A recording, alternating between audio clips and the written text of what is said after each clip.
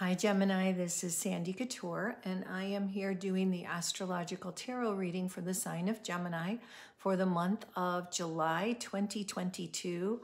Hard to believe that July is upon us. I apologize for this video being late, but I have been pretty busy in the last couple of weeks speaking with people who have had old wounds, old emotional things, old situations, old people, old friends, old lovers, surfacing, sifting to the surface of their psyche, because that is exactly what's happening to all of us. And the message in that is that it is time for us to take a look at those things honestly. Whatever you stuff down is going to be coming to the surface, especially if you're ready to look at it. So whatever comes up, know that this is what's supposed to come up. Take a look at it honestly.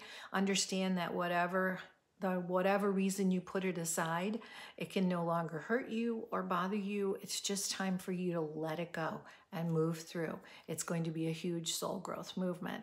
The next 2 weeks are going to be, that is where you need to be, is in that process of sitting with whatever is coming up for you. After the 20th of July, it'll be time to move forward again. So keep that in mind. The first card that I pulled for you, Gemini, is the Ace of Swords. Now, aces are always gifts from God, and the sword card is about ideas and intellect. So there's going to be a brilliant new concept or intellect coming to you or presented to you this month, Gemini. So keep your eyes open for it. It's going to be something, I believe, that will benefit you.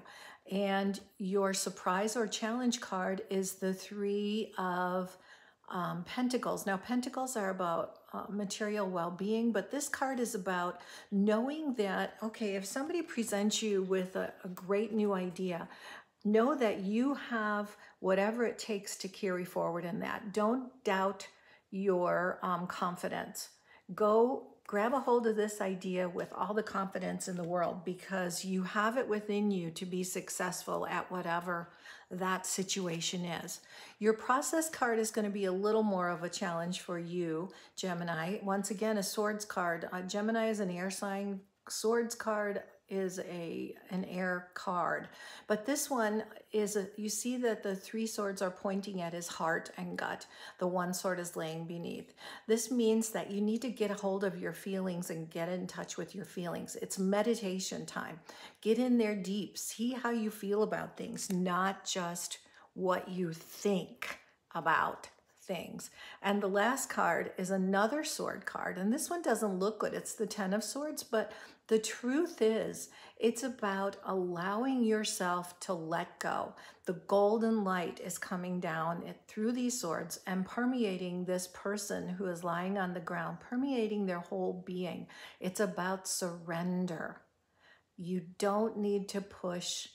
You don't need to barrel in. Surrender to what's being presented to you. Surrender to your opportunities and move forward with them.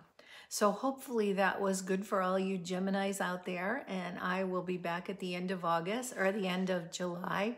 If any of you have any personal questions about your personal astrology or would like a private tarot reading, just drop me a note and I will get back with you. I hope you're having a wonderful 4th of July and a wonderful July, and take care. Bye now.